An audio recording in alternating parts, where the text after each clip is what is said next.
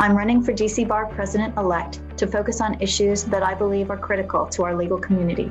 First, expanding access to justice for those unable to afford legal representation.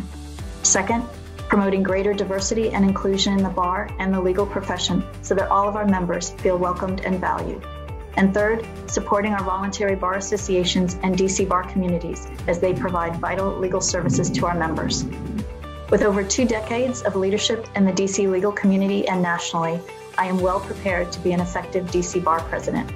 I'm honored to be nominated for DC Bar President-elect, and I'm ready to work diligently and collaboratively to sustain our bar at the highest levels and to promote collegiality in the profession.